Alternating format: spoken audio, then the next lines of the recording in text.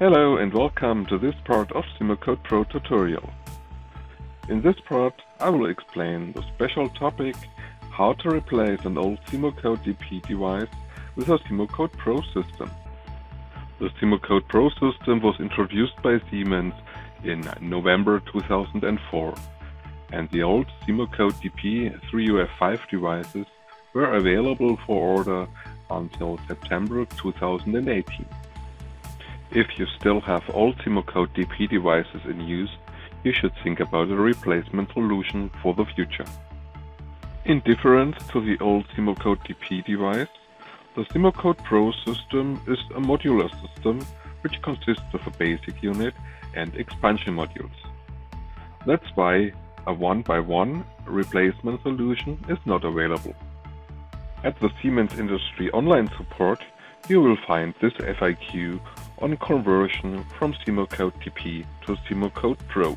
This shows the differences and the points you have to observe. Additional, it includes a PDF file for the conversion from SIMOCODE DP to SIMOCODE Pro system. The conversion PDF includes a full list of components you need to replace a SIMOCODE DP device with all its functionality. This can be used for a rough conversion without having a closer look to the real application requirements. To reduce costs and also the required space, you should have a deeper look at the real application details. But which application details you have to consider for the SIMOCODE Pro selection? Let's start with the selection of the SIMOCODE Pro basic unit. There are two main aspects for the decision of the selection of basic unit. First aspect, the PLC engineering. With a SIMOCODE Pro V basic unit and the 3UF5 compatibility mode, it's possible to replace SIMOCODE DP device by SIMOCODE Pro without need to change PLC engineering. With a lower cost SIMOCODE Pro S basic unit, you would have to change the hardware configuration and the PLC programming. The second aspect, which definitely would require a SIMOCODE Pro V basic unit, are the B-stable relay outputs.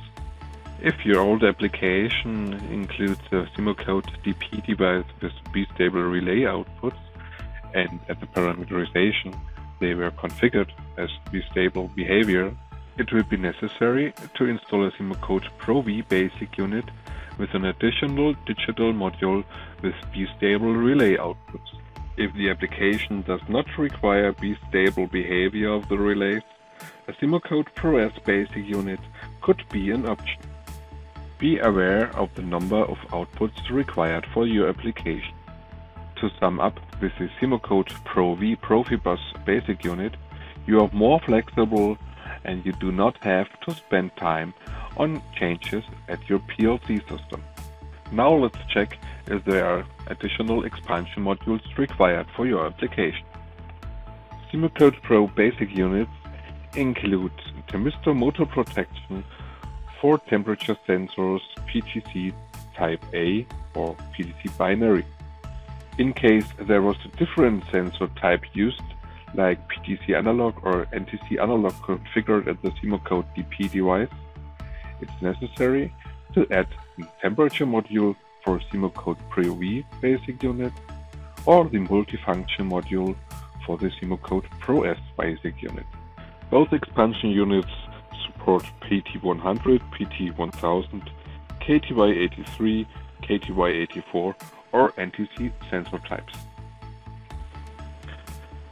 Another SIMOCODE DP feature which would need an expansion module for the SIMOCODE Pro system is the external earth fault detection. If there is a 3UL22 transformer wired to the SIMOCODE DP terminals C1, C2, you would need to install an additional earth fault module for the SIMOCODE Pro V basic unit, or in case of SIMOCODE Pro S basic unit, the multifunction module. Please take care, you also have to replace the 3UL22 by a 3UL23 transformer for the SIMOCODE Pro earth fault monitoring. Let's get an overview of the modules you would need.